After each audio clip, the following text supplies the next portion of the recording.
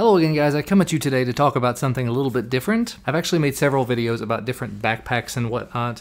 This is the one that I used primarily for a couple of years. This is the Amazon Basics DSLR laptop backpack. And as you can see, it's kind of big, kind of thick, kind of heavy. And I do tend to switch between this and other backpacks whenever, just depending on where I'm going. And with this being the size that it is, I decided I wanted something thinner and lighter. So the last few trips that I've been on, I've actually been taking this backpack. This is the backpack from Acton. It came with my Blink S electric skateboard. I'll put a link to where you can find this down below if you're interested in checking it out. Really nice, really well-designed backpack. Super thin, super light, if you can see it there. But I tend to fill it up with stuff, and this backpack and most of the other ones that I've used in the past don't have a really good way of organizing things. There's lots of little pockets here and there, but those pockets tend to just bulge out. And I wanted to try something different to help organize it a little bit better. And there we come to the crux of the situation. So I was watching a video from, I think it was Your Average Consumer, and he was talking about this ultra slim backpack and his tech setup for that backpack. And it had this interesting pocket situation inside of it, this way to sort of strap things into place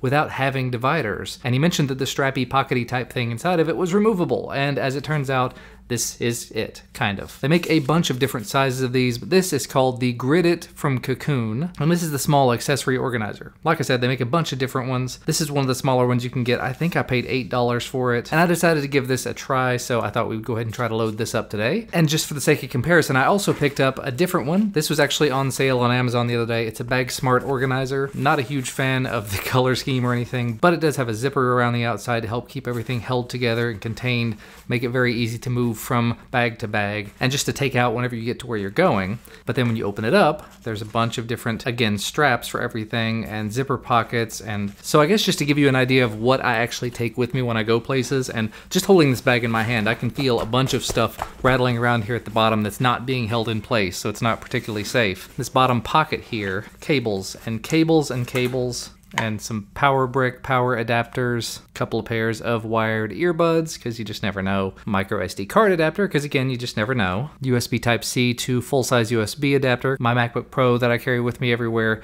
it doesn't have any USB Type-A ports. Then down in the main compartment, backup battery, TronSmart with the USB Type-C port, as well as Quick Charge 3. Got a little hard drive, it's a 3 terabyte Western Digital, and of course a cable to go along with it. It's a USB 3 to USB Type-C cable. And of course without all that stuff in here, this backpack is nice and light and easy to carry, and this is the mess that I'm sort of left with. So I guess let's see how these two things will work with this type of stuff, if I can organize it a little bit better, as it were. So this is what the Grid It Cocoon looks like. You've got all of these straps all over the place. So this is kind of a large strap here, slightly smaller, even smaller, and you can sort of make all of these work together to become just a whole set of pockets for your devices, for your cables. Probably not in the way that I traditionally wrap them, but we can make this work. So for example, if I wrap this cable up this way, should be able to slide it in here and in there, and it is protected, it's safe. And the funny thing is, immediately after putting this first cable in here, after pulling on these straps, I'm realizing that I'm not going to be a huge fan of this.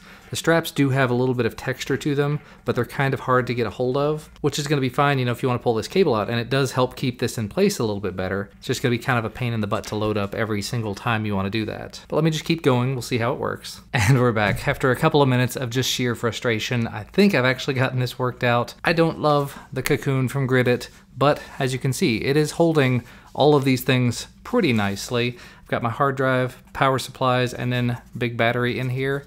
I tried doing it with the cables. I tried putting all the USB cables in here, and it was just messy. No matter what I did, it was messy. And if you're going to contain a mess, in my opinion, you need to just close it all off. So that's what I ended up doing. I've got the BAGSMART bag here. I can open it up, and it's a little bit of a mess in here, and it's not even quite full. I've actually put things in here that I normally wouldn't travel with, and I still have space. This was the largest problem right here. This is the cable that actually goes along with this power brick, and so I had to double it up, put it through 2 sets of these little straps, but it's holding in there just fine. Got some micro USB, USB Type-C, lightning cables, a couple of pairs of earbuds. Again, I probably wouldn't travel with both of those all the time, and I can just, when I'm all said and done, zip this up, and I'm ready to go. Take both of these things, stick it down in the bag. In and of itself, it gets kind of heavy like this, but most of that is battery and hard drive, and I don't necessarily travel with those all the time. And I have been going on probably for entirely too long, although I've probably cut most of this out. Point of the video is I just wanted to see if this kind of thing was possible for someone like myself, moving from backpack to backpack and keeping with me the things that I do tend to take with me whenever I travel. Things like cables and chargers and batteries and whatnot. And with this relatively inexpensive setup, I think that I'm able to do that at this point. So I can just open up my backpack here, put these down there in the bottom, and looking at the backpack again, I probably could have opted for the larger Cocoon. That may be a better choice, and if you're going to do one of these things, I would recommend measuring your backpack's internals, because they do make much larger ones that are like 10 by 12 or something like that, much larger. This one I think was, well, it's smaller than an iPad, so it's like 7 by 9, but now I do have a way to keep everything together and organized inside my backpack and still leave all of these pockets open for very quick, easily reachable incidentals, things like passport, airplane tickets, and whatever else I happen to be carrying on me that I need to get to at a moment's notice, whereas the cables and batteries and chargers and whatnot, I may not necessarily need until I get to my destination. So that's gonna wrap this video up for today. Hopefully you enjoyed this, whatever this happened to turn out to be. I like the fact that now when I'm going places, I don't necessarily have to dig deep into a pocket to find what I'm looking for. Just grab something out, unzip it, open it. Oh look, there's my USB cable. And when I'm done, when the weekend's over, I have one thing that I fill back up, stick it back inside of the case, and I'm good. So thank you as always for watching. If you have not already, make sure to hit that subscribe button so you get notified when I put out new videos. Hit the thumbs up if you liked it, hit thumbs down if you didn't, that's perfectly fine. I'll see you again next time.